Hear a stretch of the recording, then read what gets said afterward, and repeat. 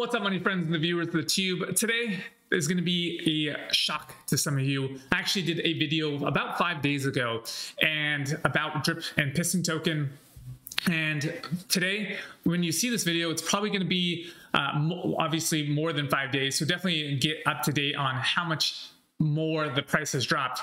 But price, a lot of people, it's funny, these drip people and these piston people talk about how price doesn't matter. But do you know what does matter is liquidity, and that is going quickly. And just 5 days ago, well, let's just go over the details. So as you can see here, this was a video I did 5 days ago. And there was pooled, I've highlighted at 1.5 million in pooled BUSD. And today, right now, we're at 1.53. We have dropped 200,000 in 5 days. That should be quite alarming for a lot of people, because if 200,000 has been dropped in 5 days. Let's just see how long that's going to take.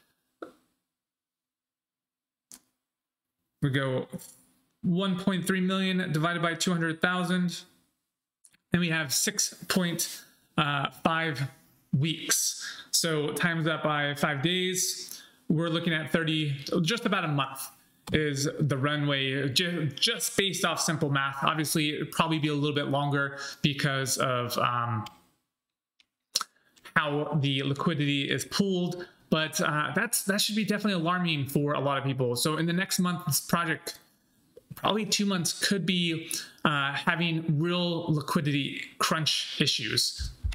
But that's not the only one. I did talk about Piston also, and I've been warning you guys that there is a liquidity crisis. And at some point, this token that is a stable token at $2 is going to break. That same video I said, well, it did break, but previous videos I said be careful, and lo and behold, it did happen. But as you can see here in this video, there's 130,000 pooled 5 days ago. This is the same video, just reporting on a different token. And if we look today at the pooled price, there is 92,000. So from 130 to 92, I believe, 92. So you're looking at essentially a $40,000 loss in 5 days. So that gives us a runway of about 2 weeks. Obviously, those numbers are just off the top of my head using simple math, like napkin paper math. So don't quote me on it, but just going based off of how much liquidity has been taken out in 5 days, that should be alarming to a lot of you, especially if you hold these tokens. That's why it's so important to look at liquidity. That's why it's so important to look at trends and see what these projects are actually creating. And if there's any kind of, I wouldn't say ecosystem, but a way to continuously build upon that would keep people around. And both these projects, Piston, I feel like does a way better job at developing, creating what the community wants, and Drip does not. So Piston actually creates, Drip doesn't, but it is what it is. But yeah, I think that should be an alarming thing for a lot of people. If the token price has gone from literally, well, this has gone from $2 to 50 cents in a matter of 7 days, 10 days, 10 days, yeah, 10 days. So quite a bit of a drop, 75% drop. And the liquidity, like I said, it has literally been being drained. So 40,000 of it has been drained in a short while, which is kind of sad, but it is what it is. You can actually see, like, I mean, I don't know if this is true, but the way they kept I mean, you can see the volume go from when they started the LP to now. The volume has just skyrocketed. So I'm guessing that they use trading bots or some kind of like smart contract to just buy and sell. I think that's what their LMR or whatever it was called was doing that. But I don't know if this is true, but I would almost say that it was used to drain liquidity much faster without anybody knowing. But I have no proof of that. That's just my speculation. But yeah, I definitely see both of these projects being done before the second quarter of this year. And I believe, I would say that the people that Forex and his group of people are going to blame the community on why this project failed. This project drip. So as you can see, I mean, on my previous video, I did have it at, I did have 3 million in liquidity, and now it's down to 2.7. So like I said, both these projects do not have a lot of runway left. Both are about less than 2 months of having true liquidity issues. Yeah, definitely liquidity issues.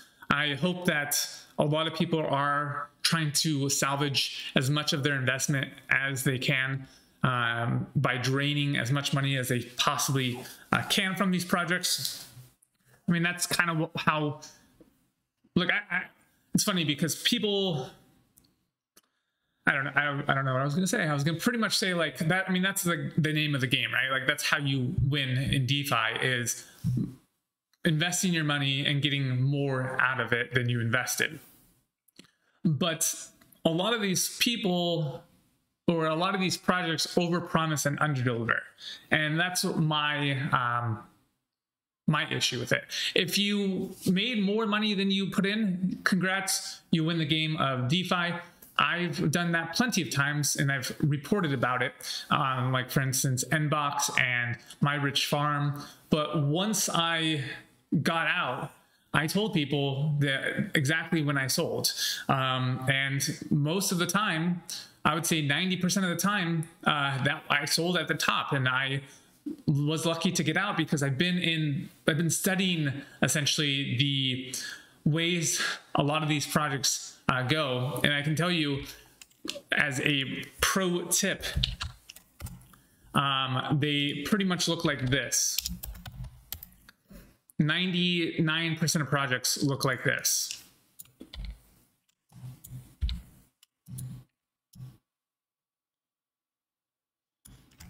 Pretty much like that, like, and just die. It's probably even not even that level. It's more like,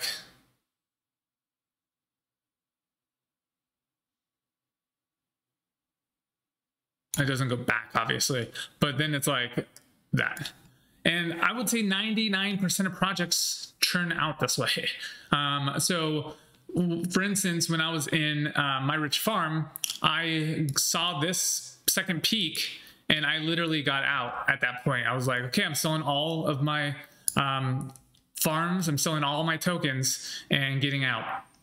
Same thing with Nbox. I saw that it was losing steam and they were giving away a lot of the money that just for free, and that's not sustainable. If you give people money constantly for free, there's a thing called the compound effect, and compounding works both ways. Compounding downwards, that's why people are in so much credit card debt, and it's only 25% a year, and that creates an issue. So I don't know. I like to draw, but that's about it. Maybe make this into a face. I don't know. Anyways, have a wonderful day. You guys are amazing, and I am happy that a lot of you are seeing the light and coming to my channel now and saying you are the only one who is bringing light to the drip community, because everyone else is brainwashed on the that are shilling the drip token still. There's so many shills out there still, and it saddens me because I'm guessing that they're just dumping on their audience, and I have no financial gain, except actually, if you like this video and smash it, there is some kind of views. I guess I get some like monetization, which is laughable. Like people don't really, I mean, besides the top 1 creators who make a lot of money, like millions of dollars from their videos, most YouTubers don't make money from YouTube. They do it through partnerships. They do it through brand deals. They do it selling their own products, affiliate marketing. There's so many ways to make money through YouTube. I'm just here to document my journey and share some knowledge along the way. So that's it, guys. I hope you have a blessed day, and I'll see you on the next one.